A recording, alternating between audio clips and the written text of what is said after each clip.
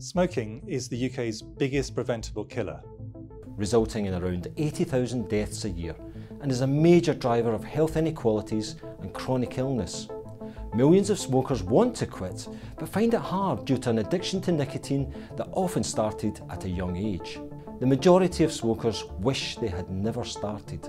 For many people, smoking becomes a lifelong, life-limiting, deeply regretted addiction. Those in favour of choice should be against addicting people to something that will likely kill them. Smoking causes harm across the life course, from stillbirths, asthma in children, heart disease, stroke, lung disease, diabetes, 15 different types of cancer, to premature dementia in older people. The UK Parliament is now debating the Tobacco and Vapes Bill, which, if passed, will help to create the first smoke-free generation anywhere in the world. This has support from all 4 nations in the UK. Vaping can help some smokers to quit, but if you don't smoke, don't vape, and children should never vape. The bill will introduce new powers to tackle the unacceptable targeting of vapes to children.